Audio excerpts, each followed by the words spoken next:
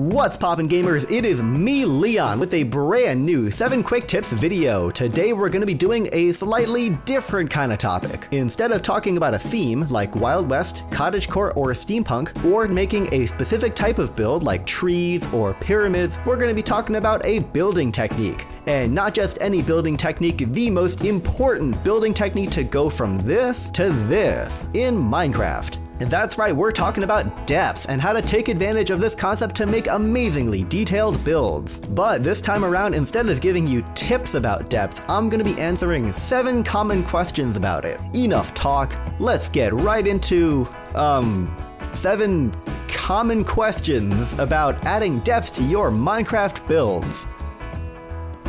1. What even is depth? In my opinion, depth is a measure of the amount of layers a Minecraft build has. That probably makes no sense, so let's take a look at an example. Here's a basic, generic 2012 style wood house. Now let's look at it from the side. Okay, here's the side of it. Now let's put a line wherever there's a flat vertical surface that's perpendicular to the ground.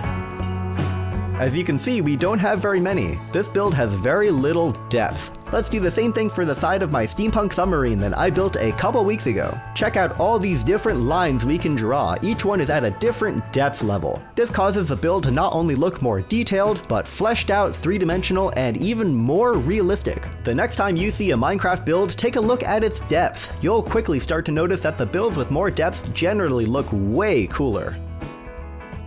2. Okay, that's cool. Which blocks have depth and which don't? I'm glad you asked. Technically, every block is 3D, which means they all have depth, but the better answer to this question would be to talk about the more irregular blocks. Stairs and slabs are the first thing that comes to mind. They have the same texture as a full block, but each of them are missing some portion of it. A stair, for example, has 2 layers of depth, here and here. A slab only has 1 layer, but it allows you to see the block behind it, giving you a whole new layer where there wouldn't be one otherwise. This same logic applies to all sorts of blocks that take up less space than a full block, such as trapdoors, fences, gates, chains, glass panes, walls, lanterns, anvils, flowers, azalea bushes, carpets, lecterns, buttons, and many more. 3. Should I only be using these blocks?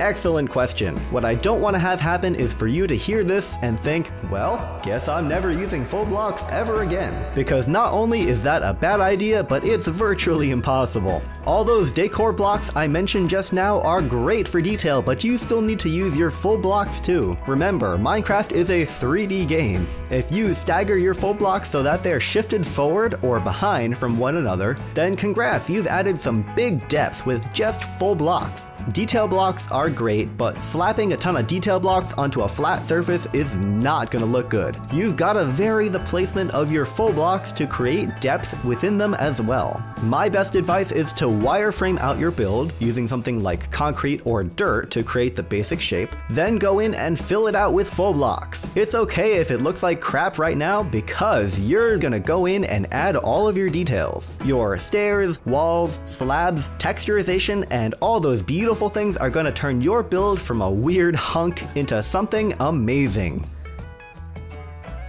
4. What if I want to use many different kinds of textures? No problem. Mixing up different textures in unique ways is, in some aspects, another way of adding depth. Let us take a look at a couple examples. Here I have 2 block combinations, glass and iron, and stone bricks and stone. You'll notice that these are entirely made of full blocks and that they're just flat walls. So, what gives? If you look closely at the textures, you'll see that their design creates the illusion of depth. Look how the iron blocks seem to jut out from the glass, and the stone bricks bulge out from the flat stone sections. This wouldn't be possible with just one kind of texture. This is also why so many players just spam stone bricks in their builds. It's an easy block to make huge amounts of in survival, and these rounded bits give the illusion of tiny bits of depth, automatically making your builds look a little bit better. Please don't actually go build entirely with stone bricks because that look is very overdone by this point, but you see where I'm going with this.